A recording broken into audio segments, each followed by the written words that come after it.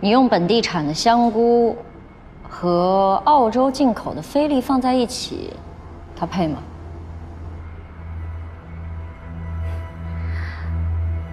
配不配我不知道，我就觉得好吃就行。好不好吃呢，只是主观臆断；合不合适是有客观标准。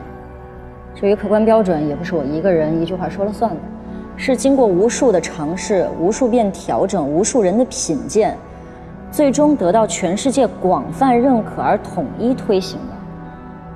比如说欧玛斯鱼子酱跟霞多丽香槟就是天生一对，你如果用鱼子酱做二锅头，你觉得它配吗？我理解，你想要创新，每一个厨师都想要有自己的创意菜，但是创意不代表你就可以胡来。其他的我不知道，但是我们老师教过我，食材新鲜最为重要。本地香菇就是比小鹤菇嫩。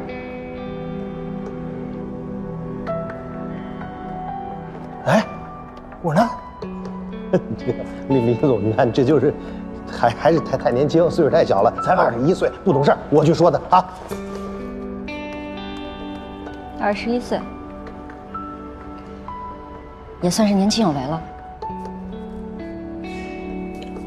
我去个洗手间。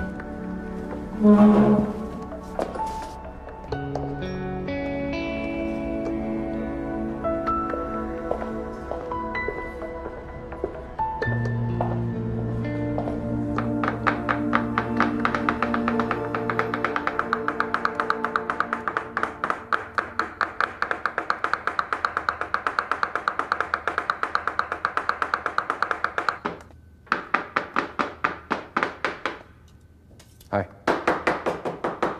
你还好吗？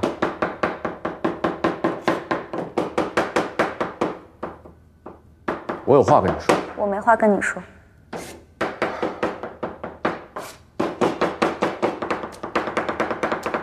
黎曼其实没有针对你，他也是一个很热爱厨艺的人，为此也去法国蓝带进修过，所以他今天只是很单纯的想跟你探讨一下惠灵顿牛排的做法而已。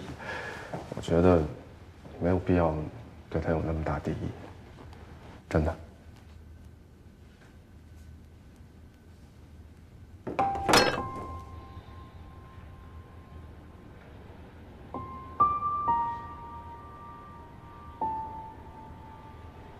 他热爱厨艺，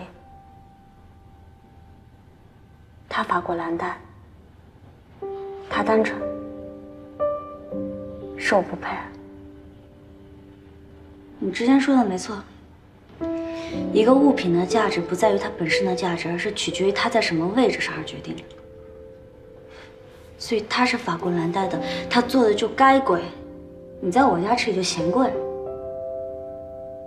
顾守南，我的话不是让你这么理解的。你们只是很单纯的在那儿探讨一道菜的做法，选用什么样的食材，和我去你家吃不吃饭，这是两回事。能不能用一个正常人的思维逻辑来想这个问题？对，我不正常，我没有一个正常人的思维。我在你的世界里，我就是这么渺小的一个厨师而已，我到不了你的高度。我不管他逻辑不逻辑的，但是我的逻辑就是你一个人不可以吃2个女人做的菜。为什么？为什么个屁？没有为什么。不行就是不行。我来这儿不是在跟你探讨我应该去吃谁做的菜这个问题的，我真的是太幼稚了。对，我以前是吃得惯他做的菜，但是现在我吃得惯你做的菜，我只吃得惯你做的菜。我承认你很特别。但请你不要太特别，你特别到我已经，我开始犹豫，我不知道。你没有什么好犹豫的。我就算特别，对于你来说，也只是个厨子而已。你是一位厨师，但你不仅仅是一位厨师，你还是，你跟我，你能给我点时间，我思考一下吗？我需要确认。你需要确认什么？你要确认小鹤菇跟香菇哪一个贵，还是确认我做的饭好吃，还是那个梨？我不让你提醒我。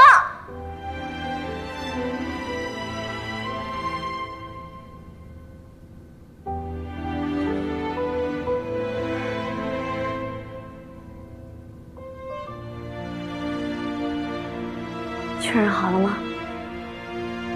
好了就出去，回到你该回到的位置上。我都不知道我的位置在哪儿。我告诉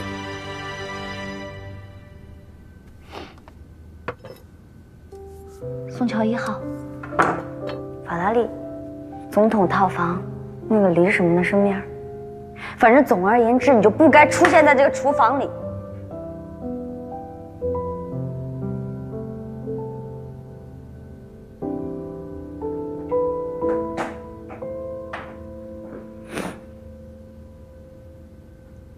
你会知道我的位置到底在哪儿。